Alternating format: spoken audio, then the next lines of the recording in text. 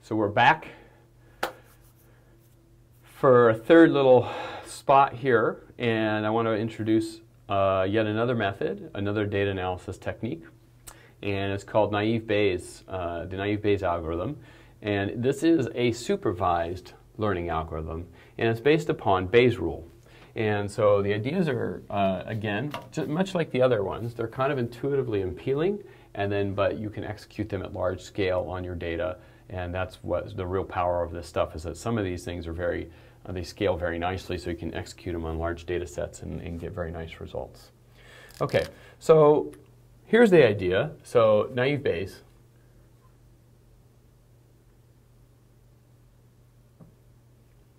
And what we want to do with naive Bayes is we want to start thinking about how to use this. And what it's going to use is Bayes' rule. So that's the name Bayes in there. And the ideas are kind of simple. Let's consider something where I have two classes. Okay? Things can be 0 or 1. Okay? So right away, the fact that I said this and making an assumption means it's a supervised algorithm, because I've already said there's two kinds of data in my set. Remember, with Gaussian mixtures or k-means, you're trying to even guess how many classes are in your set. But here I said there's two classes, there's 0 and 1. And what I want to do is decide on a score. How do I score things? And I want to make a score that has really nice separation between these two classes. Okay?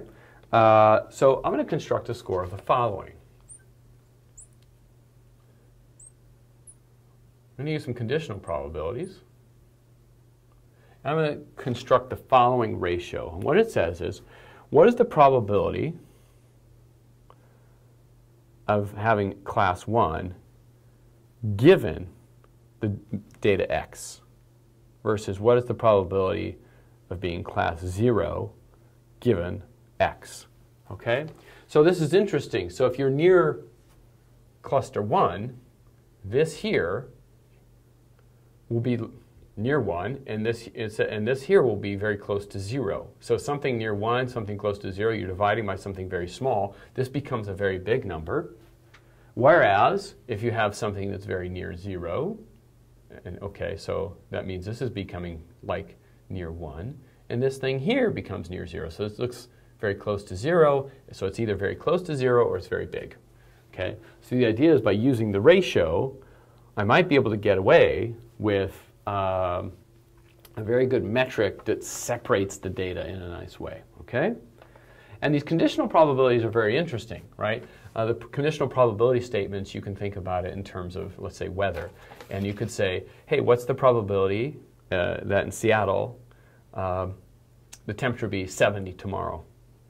And it's kind of an ambiguous question, right? Because you might not be able to answer that very well. But I could say, what's the probability that it's going to be 70 degrees tomorrow, given that today it was 70 degrees. That's going to influence how you think about the probability.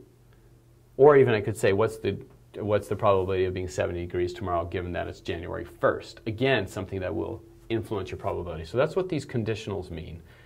Okay? What is the probability of being a 1 given the data x? Same statement as what's the probability of being 70 degrees given that it's January? Well, it's pretty low, right? So these are the kind of things we can start thinking about. So here, what's the probability it's 1 given x? What's the probability that it's a 0 given the x? Now what Bayes' rule says is I can rewrite this as the following. Probability of 1 given x is actually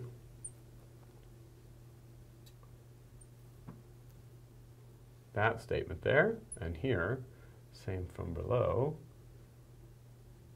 which is the probability of 1 given x is the same as the probability of x being in a state given given that it's 1, okay, times the probability distribution of a 1. Okay? So this is just the simple use of Bayes' rule. So even if you don't know Bayes' rule is basically this equals these two. Okay? Now here's the big deal about this. the big deal about this is that these are actually pretty easy to compute. So if you actually have your data samples, you know it's 2 classes. So for instance, my dog, cat, you have your training data. You can compute these things pretty simply. It's a really naive way to do it, but it works. That's why it's called naive Bayes, and it's very successful, and so it's stuck around.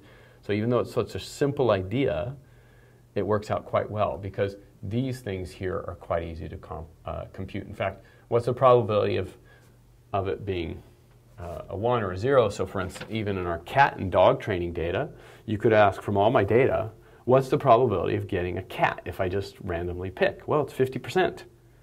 Or what's the probability of picking a dog if I randomly pick? It's also 50%. So these two are trivial to compute. Okay? And in fact, you could always say too, like what this allows you to do is to use priors on your information, which is, suppose I actually had 1,000 pictures of dogs because I love dogs, and I only have 10 pictures of cats in my data file. So then the question is, well, if you pick one randomly, what's the chance it's a dog or a cat? Well, I mean, if I have 1,000 dogs and only 10 cats, probability is pretty high, right? My prior on this says that, oh, well, wait a minute, if I have so many, my chances are I'm going to get a dog, right? I would almost guess dog just because the probability are in its favors. And you can take that into account with these 2 metrics right here. Okay? So that's going to be the idea of naive Bayes. It's as simple as that. And you can generalize this to multi-classes and multi-features. And we're going to use this in a simple algorithm, just like what we have here. Okay? So naive Bayes. Main concept, let's apply it to the dog and cats. And again, we are not going to give details on these mathematical methods. That's a different course. But highlight, sort of in some sense, the intuition behind these methods. So naive Bayes has this really nice intuition, which just simply says, look, I know a lot about conditional probabilities, and I know a lot about what's the probability of finding something. You know, again, the perfect example is, you know, what's the probability of it being 70 degrees tomorrow, given that yesterday was 70 and the day before was 70. It helps inform your decision. And same thing here, you're going to take that data, say, given all what I know about dogs and cats, what's the probability that this is a dog? Okay? If I'm drawing from a large sample and if I only rarely get a cat, right? That's important. So when I want to guess what something is, I'm probably going to be biased towards the dogs if there's 1,000 dogs and 10 cats. So this is a method that allows us to sort of, in a principled way, get to doing this data analysis. All right, so let's go to our MATLAB. And again, the training set's here and the test set's there. And remember, naive Bayes is a supervised algorithm because ahead of time, I'm telling you that there's this many dogs. I'm telling you the classes, right? There's dogs, there's cats. So I've told you that already, so you already know how many classes you have. All right, so let's go ahead and do the naive Bayes. So let's call this NB. It's going to work a lot like the Gaussian mixture models. What we're going to get is some output from our training set that's going to give us a handle on this variable NB, which has all this information about that training set in a naive Bayes framework. Okay? All right. So here's what we're going to do. First of all, I'm going to need one more variable. I'm going to call it ctrain. And what ctrain is going to be is a variable. Because now, remember in the training phase, what we just did Gaussian mixture models. In the Gaussian mixtures, I just said there's 2 clusters, go find them. I have my training set, I have my test set. And now what ctrain is going to allow me to do is say, label your training data. Okay? And here's how I want to label my training data. First, I want to make a variable, and I can label it any way I want. MATLAB's kind of nice. I can even make categorical variables or strings. But what I'm going to do is I'm going to call dogs 1s, cats 2. Okay? So first I'm going to make, basically, it's going to look like this. I want to make a vector that's going to be ones, and it's going to be a 50 by 1. Okay, 50 rows, 1 column, stacked on top of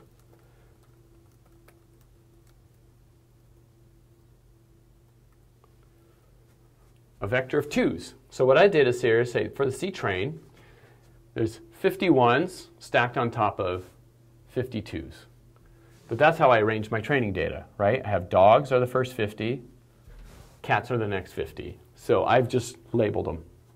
So this is where this idea of supervised learning comes in, right? I've labeled my data. 1's, 2's, okay? And you need to do that when you do these training algorithms, right? Because you've got to label it. Your trainer has to say, wait a minute, you know what's going on in this. You've given me labeled data, right? So label it for me, and that's what we just did. Okay? So now once you have those labels, then you can go here to NB, say naive, fit. They just recently changed the command structure for these in a big way in MATLAB between 2014A and 2014B. So many of these commands don't actually work if you have 2014A and below, but has a different way to make them work, different command structure. Okay. Fit, naive Bayes, training data, labeled.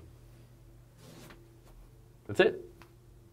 When you do this, it will actually go through and it will, in a principled way, do exactly that algorithm. It'll say, look, I have these 2 classes.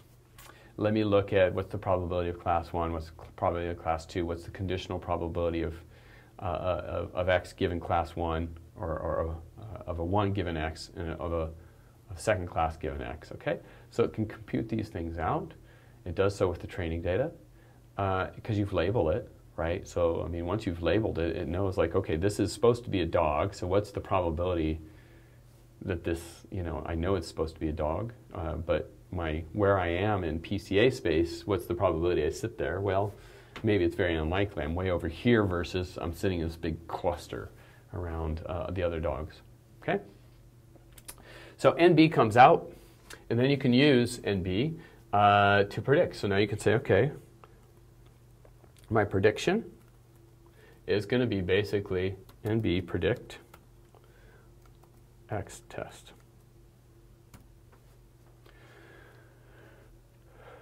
So it's going to take this handle NB, call a predictor, and you just throw your test data in, and what's going to come out is a prediction. And what it's going to do for every row of that test data, remember we've taken 30 dogs, 30 cats to test it on. So when you throw those 30 dogs, 30 cats at it, it's going to give you back things that are either 1's or 2's, because I said they're supposed to be 1's or 2's. Dogs are 1's, cats are 2's, and whatever comes out here as a 1 gets labeled a dog. Whatever comes out as a 2 it gets labeled a cat. Okay? So we can once again plot a bar of pre. Okay? And there we go. So this is the result of this naive Bayes. In this case, remember in the Gaussian mixture model, it decided to pick one thing called 1 and one thing called 2. Right? It just made 2 clusters, and when it did the algorithm, it could have easily picked 2 to be 1 and 1 to be 2. But here, I've labeled it. I know that a 1 represents a dog. So the first 30 are supposed to be dogs, and you can see I miss 1, 2, 3, 4, 5, 6, 7, 8, 9. I get 9 out of 30 dogs wrong. Okay?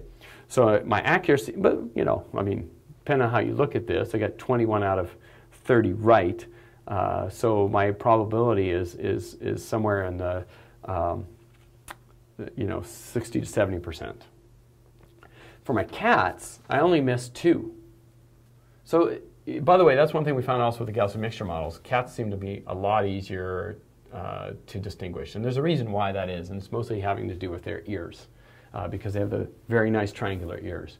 But here, I got almost all of them right. I got 28 out of 30. But ultimately, I aggregate this, and the fact is, remember, you always cross-validate. You can run it again. Every time you run it again, you get different results.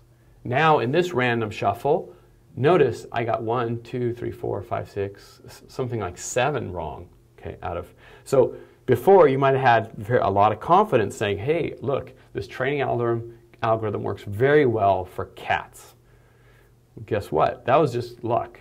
And from your randomness, from your random draw, you do a random draw again, now you're getting 7 out of 30 wrong. So this is why it's so important, again, to cross-validate. Just because all you have to do is run this 2 times and you already see a big difference. Okay, so that is the naive Bayes. Very important method, 2 lines of code. Here it is. It's that simple. Training data, which is labeled, predict. Okay, so you have that available to you now, and it's something that you can use. You can use this, you can use Gaussian mixture, you can even test them against each other, but this is a supervised algorithm versus Gaussian.